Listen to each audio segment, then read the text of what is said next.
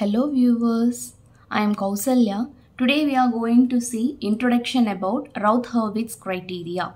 So this is a criteria which is used to tell whether a system is stable or not from its closed loop transfer function, right? So this is an example. This is a closed loop transfer function of a system, right? So in this expression, this denominator term is known as characteristic equation, right? So here I had written that one. The denominator polynomial of closed loop transfer function is called characteristic equation. So in the given example, this part 8s cubed plus 4s square plus 2s plus 10 is the characteristic equation, right? So the next thing is, from the characteristic equation, we are going to tell whether a system is stable or not, right? So how we can tell that? You just see here, for a system to be stable, the roots of the characteristic equation should lie on the left of the S-plane, right? So the first thing is we have to find out the roots of this equation. So this is our characteristic equation, right? So from this characteristic equation, we have to find the roots. For example, you see when you look at this, here how many roots will be possible for this characteristic equation?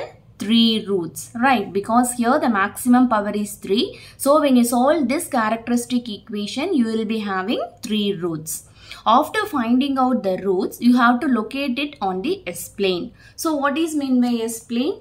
You see, this is our typical S-plane, right? So this is our real axis and this is our imaginary axis. So for a system to be stable, we have to find the roots from the characteristic equation. After finding the roots, we have to just place it in the S-plane, right? You have to locate it. For example, after solving the characteristic equation, let the roots be like this, right? S equal to some -1, -4 and -6.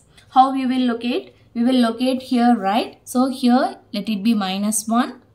Here let it be -4 and here you will be having -6. Suppose if you have the location of this roots like this, then the system is said to be stable, right? So this is our S-plane. So in this S-plane, the location of roots should be on the left half of the S-plane, right? Only on the left hand side part you should have your roots allocated. Even if a single root lies on the right hand side, then the system is said to be unstable, right? Hope I have made you the concept clear, right? Then the next thing is, there are 3 categories of solving Routh-Hurwitz criteria. So the first one is, this is a normal Routh array.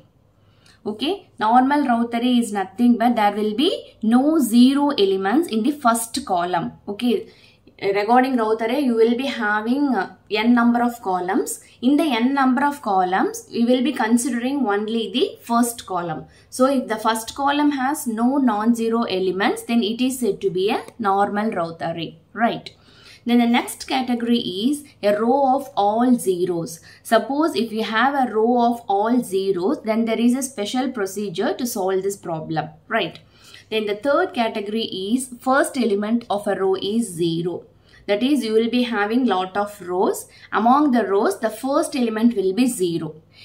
Suppose if this is the case, then we have to solve by using some special methods, right? Hope you people understand the concept here. Thank you.